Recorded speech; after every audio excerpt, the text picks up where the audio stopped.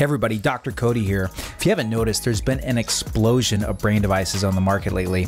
This episode will be unique because we're going to take a look at the market forces at play here that lead me to believe that we're in for some massive technological brain tech changes in the next 5 to 10 years, and what you can do right now to prepare yourself to be a leader in any given field using brain tech.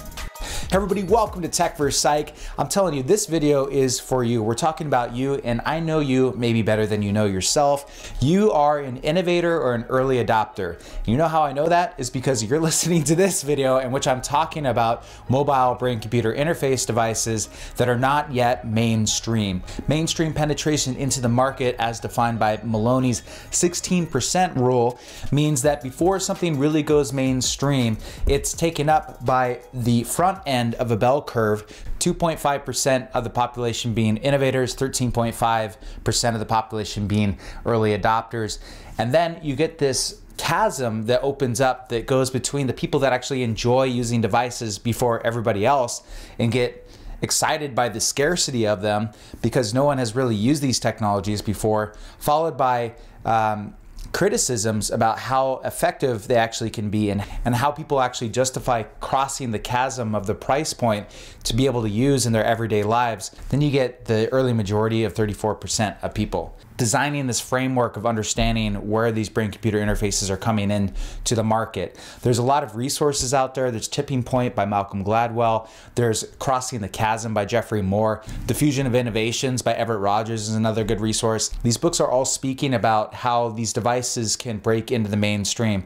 And I really started thinking about this way back. Peter Diamandis is one of my favorite authors. He wrote Bold, in which he talked about the Gartner hype cycle. The Gartner hype cycle is this maturation process that new technologies go through when they're introduced into the market. There's an innovation trigger, and we saw that about 10 years ago where Emotive came out with their first product, the Epoch, and NeuroSky was soon to come out with their wearable EEG system as well.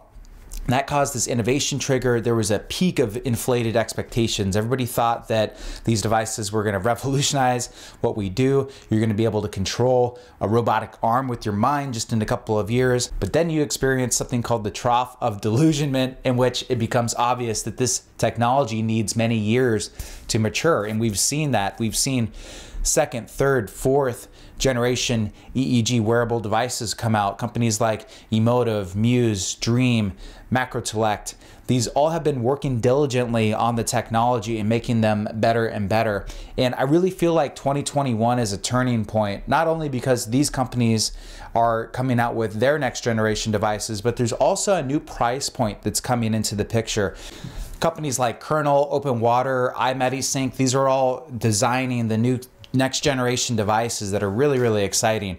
In particular, I'm really excited about Kernel. We'll dive into the stats here in a little bit. I'm going to be going out to LA this summer to interview one of the researchers that will be using a Kernel device. So I'm really excited to show you guys actual footage of me using the hardware and software and giving you the first-hand account of how effective this new technology will be as I transition out of the Navy as a physician over the next 6 months and move to Las Vegas. I'm going to have good access to the Consumer Electronics Show and be able to show you, the audience, all these devices that are coming online and really changing the landscape for brain-computer interface.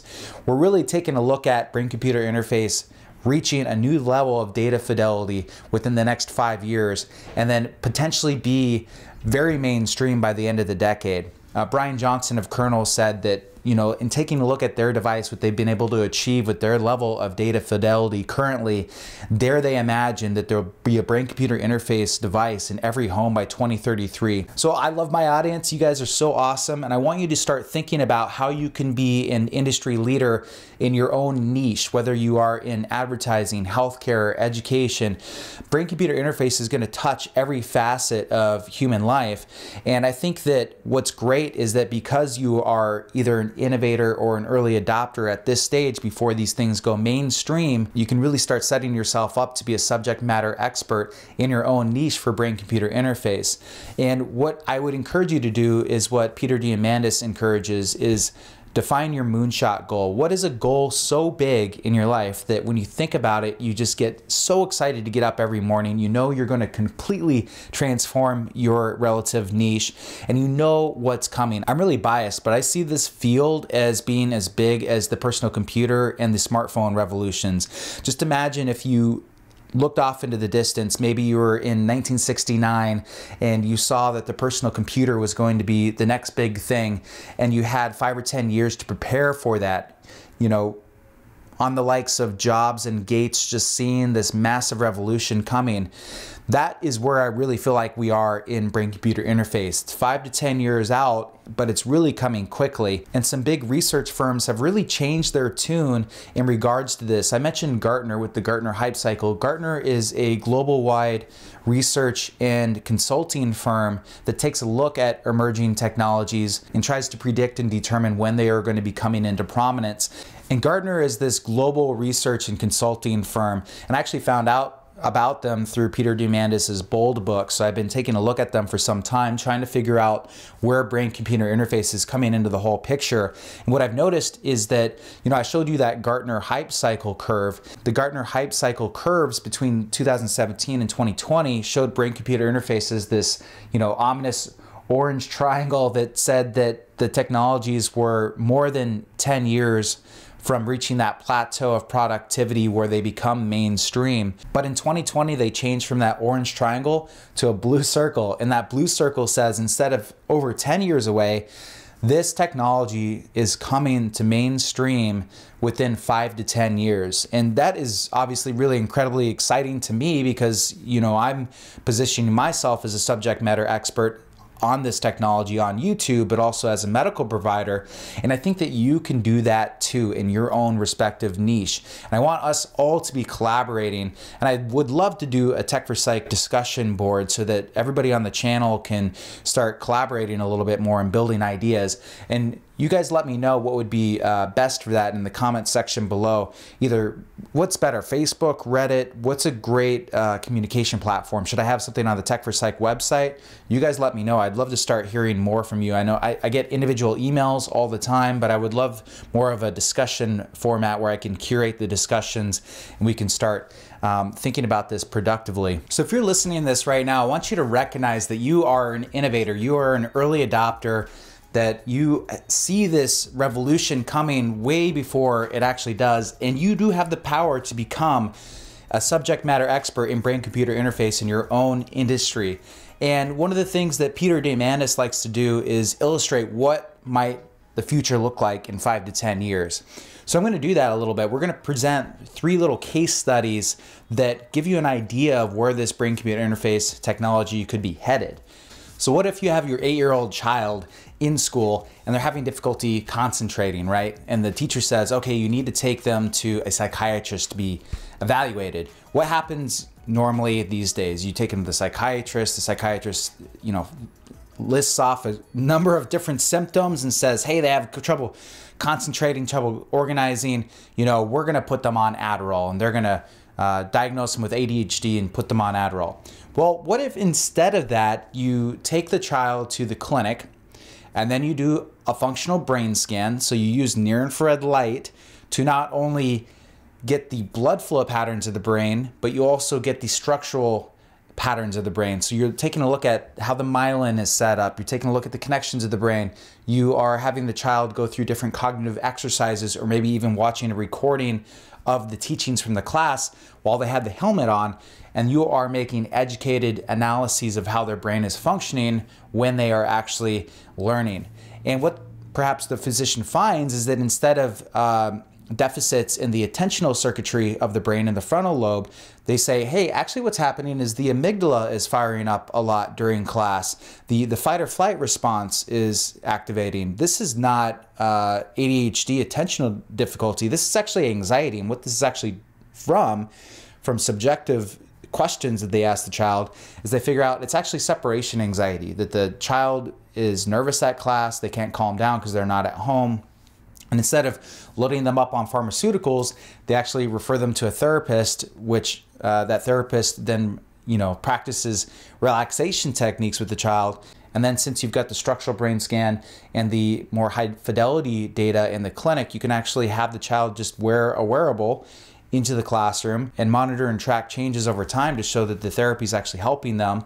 And then, you know, their grades go up and they're doing better in school because they actually got the correct diagnosis from objective data rather than just filling in check boxes like they do in the DSM. If you're a healthcare provider or if you're in education, that could be an example of how these brain scans are really going to help people, not only in mental health diagnoses, but also in education. Another example is in self-development or career counseling. You could have a young adult go in and get hooked up to these brain scan devices, near-infrared spectroscopy or magnetic encephalography or EEG, depending on what technology is proved to be the highest data fidelity. You could actually show them different experiences, and I think that VR would be really great for this. Show them what it's like to be in a band, show them what it's like to do art, show them what it's like to be an engineer, and see how the brain lights up to those different experiences, and use that data to help guide that young adult into a career path that they might do very well in based on their brain functioning when they are shown these different experiences. And obviously it's not going to be perfect right when the technology comes into prominence, but it will at least help give people better ideas, better guidance about what their career path might be, what they might do best in, so that they can best, you know, do their self-development, be a self-actualized person. Actually, a movie that I really appreciated that I watched the other day is Disney's Soul. You can find it on the Disney Plus channel. And that was such a fun example of taking a look at what people's different interests are. And I won't ruin the story for you, but you could watch that movie and imagine how brain scans could actually facilitate that process for people figuring out what they are passionate about and guiding their brains to be the best possible at what they do. And obviously a huge opportunity in brain-computer interface would be in gaming. And what could happen is that you're in a gaming environment using AR or VR, and instead of just using controls to control your character, actually how you feel is going to control your character as well. And I just think about, like, what if you had this virtual reality Dragon Ball Z game where, you know, you can punch and kick, but your level of power actually depends on your brain activation patterns. So it actually would teach people to meditate and get into state better so that their character would become more powerful so that they could get through the game better. So you could really tie in meditative techniques into a virtual reality experience and teach people how to be more present and meditate better through a really fun VR gaming experience in which you use these brain scans to facilitate that as well. So I think the Gartner hype cycle is really interesting. It's a good indicator at where the industry is thinking brain-computer interface is headed pretty soon here in the next 5 to 10 years. But I think it's a little unidimensional, meaning that there's different layers to this. We already have devices that are high enough data fidelity to do some good neurofeedback work using. Over the next 5 to 10 years, we're actually going to have diagnostic capabilities and brain-computer interface where you can take a look at cursors like in NextMind and have the software respond to your vision by analyzing the activation patterns in your occipital cortex and be able to actually imagine different symbols to get the brain-computer interface to respond to you. And Neurosity's system is working on that, where you have the kinesis feature where you can imagine different things like closing your pincher fingers or thinking about biting into a lemon to get software to respond to you. I showed that in my last video. So that's really going to be the next 5 to 10 years, is diagnostics and brain-computer interface of controlling software. And then beyond that, you get into really wild sci-fi stuff in which you are projecting images onto the screen from your mind, or you are writing text on your computer just by thinking. And I'm not sure if that level of data fidelity is going to take implantable devices like Elon Musk's Neuralink is doing, or on the side of what Mary Lou Jepsen and Open Water would argue is that we can use near-infrared light to reach that level of data fidelity with a non-invasive device. The jury's still out on that, but I think in the next 5 to 10 years, there is going to be an incredible amount of market potential and opportunities there to take advantage of if you see them coming, and it's going to touch every facet of human life. So if you have ideas, please put them in the comments below. I'm really curious to hear how this video is received. I really want to hear from everybody on this video. So my name's Dr. Cody Rall. This is Techforpsych, and I am so excited for the next 5 to 10 years as I transition into this YouTube channel full-time and bring you the latest and greatest in neurotechnologies and combine them with ancient wisdom so that you can supercharge your brain. This is Dr. Cody Rall with Techforpsych. See you next time.